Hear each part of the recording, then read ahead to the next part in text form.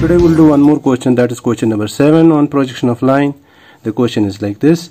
The end projection of a line AB are 55 mm apart.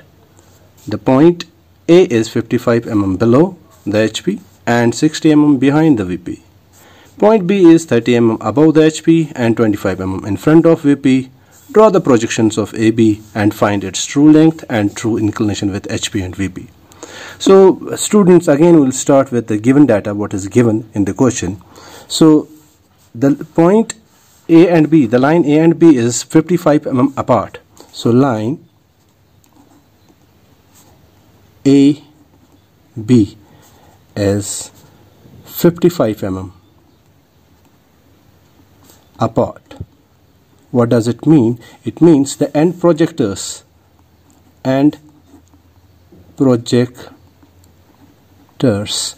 are 55 mm apart.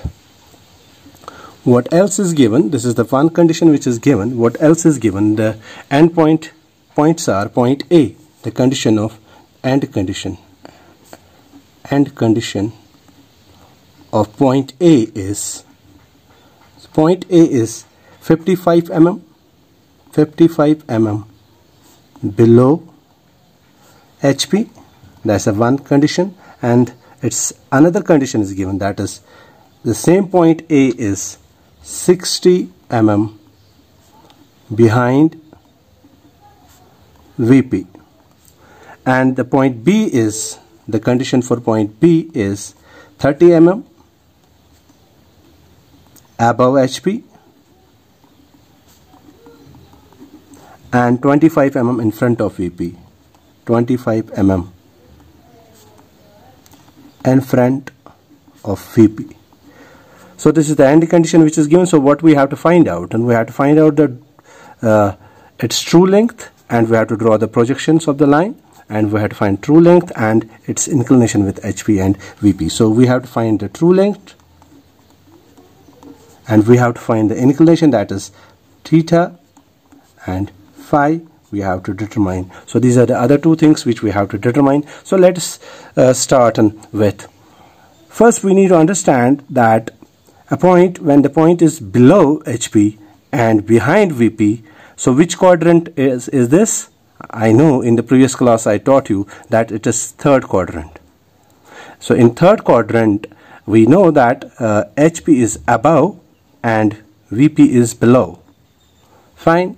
So this point B, let's understand the condition of point B, that is above and in front. So it is, surely it is in first quadrant where VP is above and HP is below. So first we need to understand these two conditions. So there we'll start with drawing the XY line. So let's draw the XY line first. So we'll draw the XY line. So this is my XY line, which is the referential line. So let's place first, what is first condition which is given? The first condition is the end projectors are 55 mm apart. End projectors are the projectors of A and B ends. So we can start from anywhere. So let us start from here. I will draw a line, a straight perpendicular line. Now I will measure from here the distance which is given, 55 mm. So 55 mm, I'll mark a point, another point. Fine. So I will draw also a projector line here. So let's first place the point A on this projector line. So it is 55 mm below HP.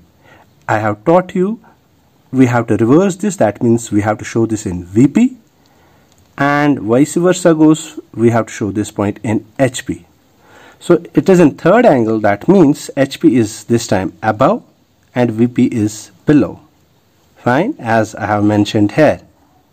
So what I have to mark? I have to mark point A, that is 55 mm below HP, that means in showing in VP. So we have to measure from this point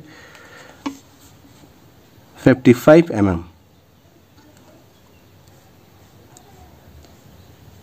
So this is the point where this point lies. So this is in VP, that means it is A prime.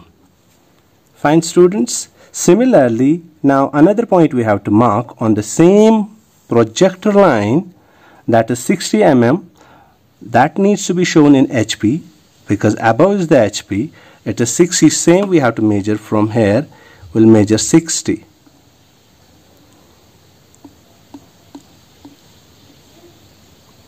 So this is the another point. So it is in the HP. HP means A only. It is in the, it's a top view. So we have placed it. Let's give the dimensions to these 2 points. So this was 55 mm and this was 60 mm from the reference line.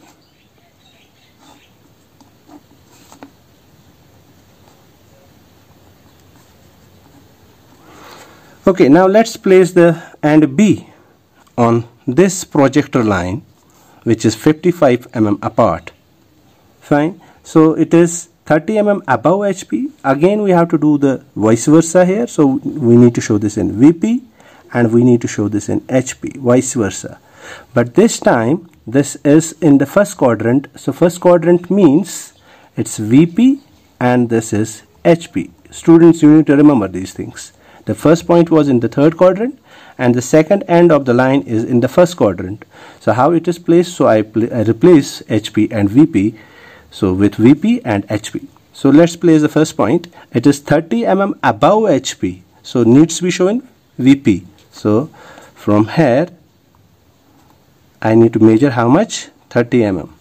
So 30 mm. This is in VP. So this is my B prime. Fine, students. Similarly, I can drop the another point which is shown in VP, but we need to put it in HP. That is 25 mm. From here we will measure 25 mm. So this is another point which is in HP, that means B. So let's give the dimensions. So this is what it is.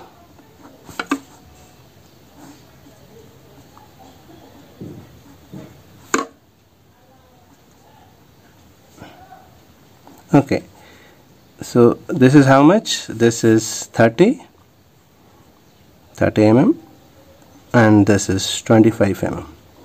What next we need to do? We need to connect A prime with the B prime, similarly A with the B. So let's connect these 2 points.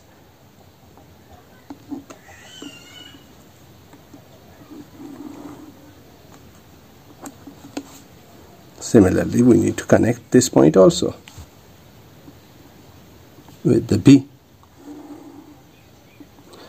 Okay, so we got the projections. So this is my top view, this is my front view,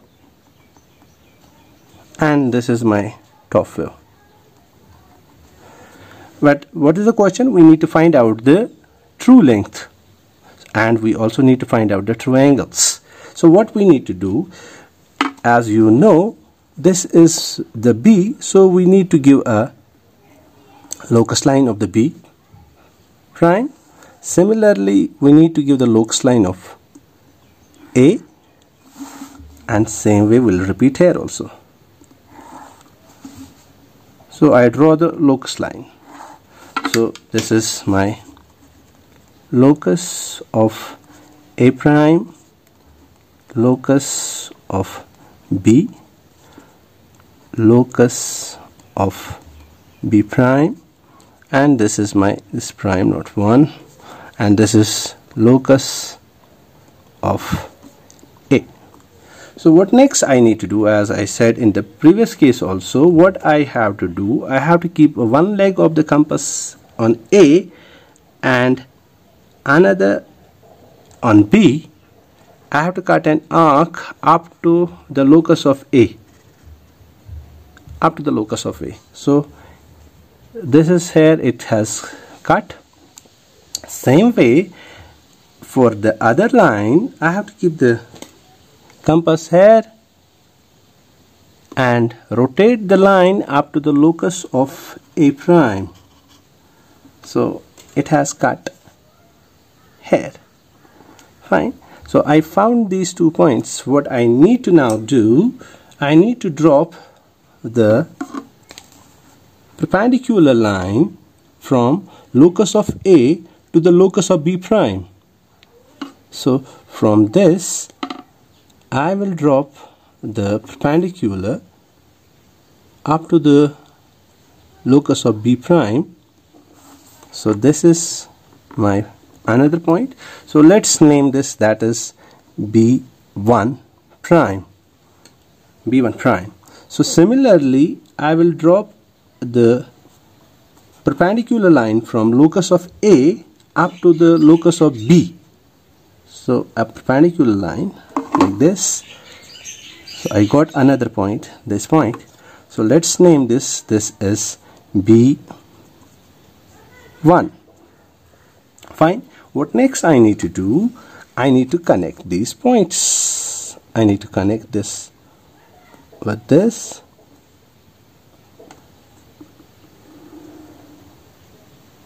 And same way this point with this.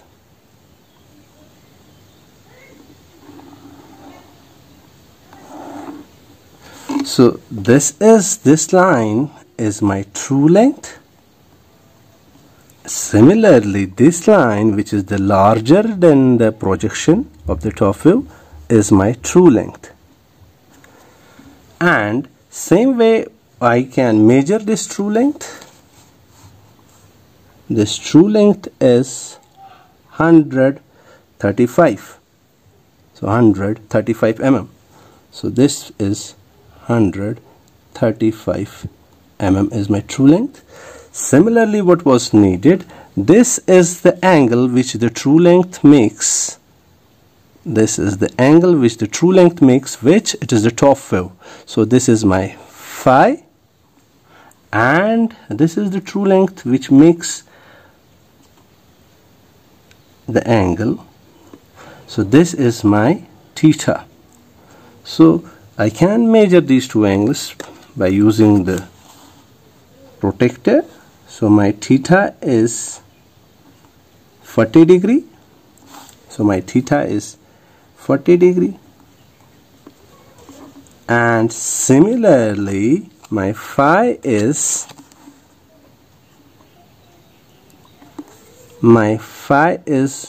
39 degree. 39 degree approximately. So these are all approximate angles because there could be the variation of 1 or 2 degrees. So this is how I can even find out this angle also. And similarly I can find out this angle also. This is my alpha and this angle is my beta. Same way as I have measured these two angles, I can measure these two angles. Also I can measure the length of the front view and I can measure the length of the top view. I hope students you got this question in a nice and perfect way, and we'll do few more questions on the line in the next few classes. Thank you very much for watching me.